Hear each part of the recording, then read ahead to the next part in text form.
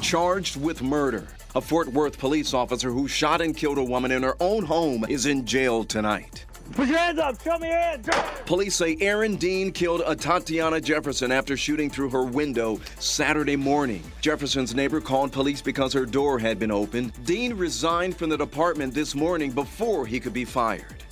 Off the streets, the second suspect in a shooting injuring 4 students near Clark Atlanta University is now in custody. Ahmaud Coleman was arrested Thursday in Mississippi. Coleman is accused of exchanging gunfire with Isaiah Williams at a block party in August. He was out on bond when that shooting happened. It is unfortunate that he was out, but again, we're so glad that we got him in custody for this violent act. Atlanta police say Coleman used a semi-automatic gun to shoot up an apartment complex on Fulton Street back in March. A Fulton County judge released him on bond a month before the block party shooting.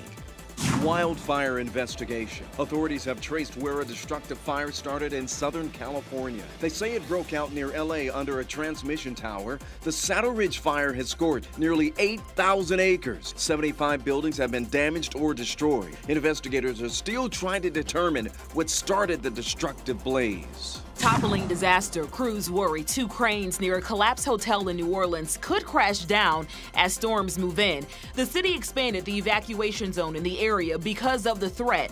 Part of the Hard Rock Hotel collapsed Saturday, killing 2 workers. 1 person is still missing.